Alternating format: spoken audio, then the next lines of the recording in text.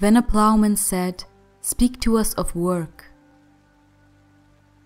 And he answered, saying, "You work that you may keep pace with the earth and the soul of the earth.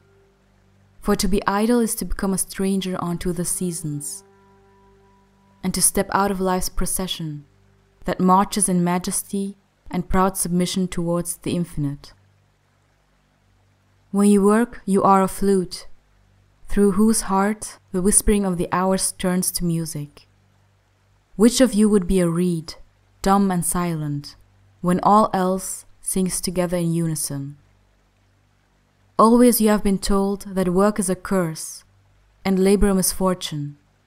But I say to you that when you work, you fulfill a part of earth's furthest stream, assigned to you when the dream was born. And in keeping yourself with labor, you are in truth loving life. And to love life through labor is to be intimate with life's inmost secret. But if you in your pain call birth an affliction, and the support of the flesh a curse written upon your brow, then I answer that naught but the sweat of your brow shall wash away that which is written. You have been told also that life is darkness, and in your weariness you echo what was said by the weary. And I say that life is indeed darkness, save when there is urge. And all urge is blind, save when there is knowledge.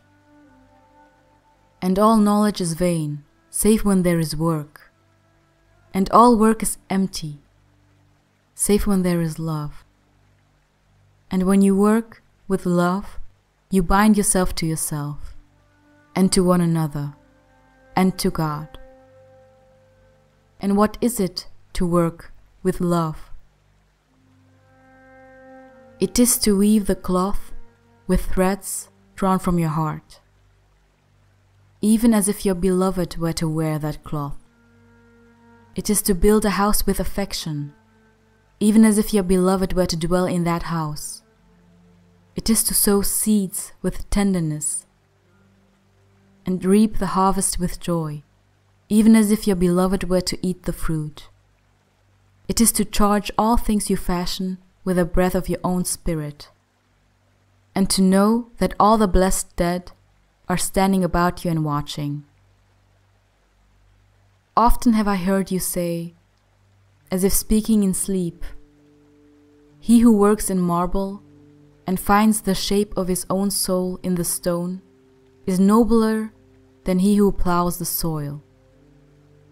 And he who seizes the rainbow to lay it on a cloth in the likeness of man is more than he who makes the sandals for our feet."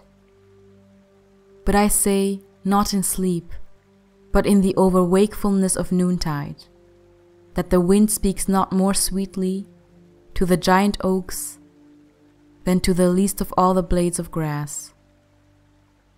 And he alone is great who turns the voice of the wind into a song made sweeter by his own loving. Work is love made visible. And if you cannot work with love, but only with distaste, it is better then you should leave your work and sit at the gate of the temple, and take alms of those who work with joy. For if you bake bread with indifference, you bake a bitter bread that feeds but half man's hunger. And if you grudge the crushing of the grapes, your grudge distills a poison in the wine. And if you sing though as angels, and love not the singing, you muffle man's ears to the voices of the day and the voices of the night.